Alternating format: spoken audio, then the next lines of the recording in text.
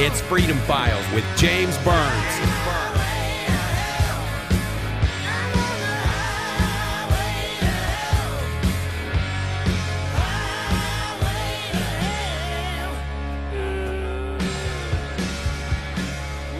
Welcome to the Freedom Files podcast for this Wednesday, February 1st, 2012. I am James Burns, going over the Florida primary results. First off, it's the Democratic primary.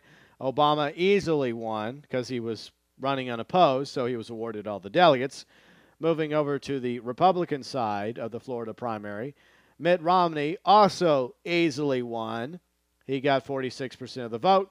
All 50 delegates, because it was a winner-take-all state. He got over 771,000 votes.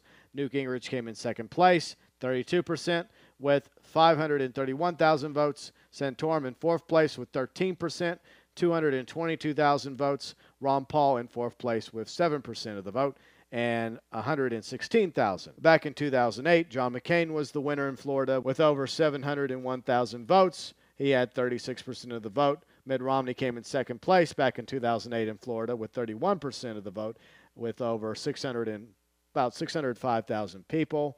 Ron Paul came in much further back with 3%, with about 63,000 votes. So Ron Paul and Mitt Romney did much, much better this time in 2012 than they did back in 2008. It's safe to say that Newt Gingrich and Rick Santorum were the big losers tonight in Florida because Ron Paul didn't even really bother with the Sunshine State. He's focusing his attention on Nevada and Maine coming up this Saturday, February 4th, along with what's coming up next Tuesday on the 7th of February in Colorado, Minnesota, and Missouri. Taking a look at the delegate count, you have Mitt Romney now in the lead with 64 delegates, Newt Gingrich in second place with 25 delegates, Ron Paul in third place with 10 delegates, and Rick Santorum in fourth place with 8 delegates, according to CNN.